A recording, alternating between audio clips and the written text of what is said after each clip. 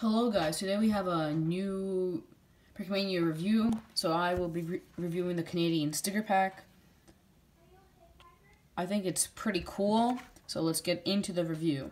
So first we have, I'm pretty sure this is a Canadian officer. It's just an officer, but it has like a brown uniform, and I love the back printing, the front printing. He has like a pistol holder, has a belt. It's a really cool figure, and I really think that the sticker packs make it look like a lot better. So that's the officer. And then we have the second officer.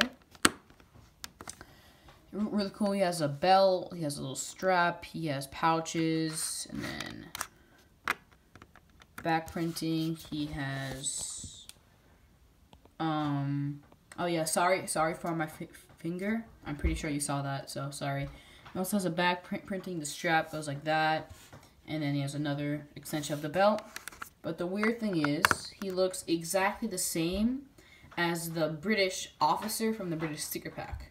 It's pretty much the exact same thing. So I think that's pretty weird.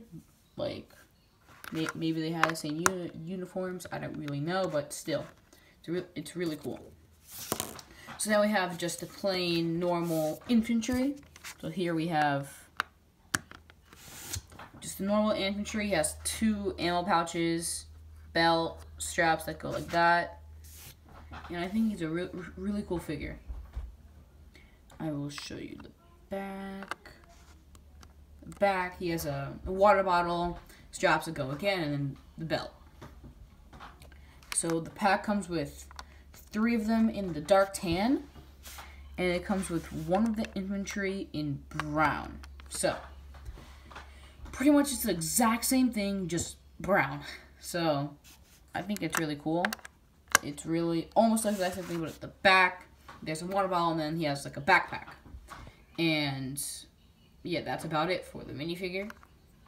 I was going to give him a gunmetal Brody, but I think the tan actually looks better. So yeah. Sorry if it's a little shaky. So remember, and have a good day, and remember to like and subscribe, and have a great day.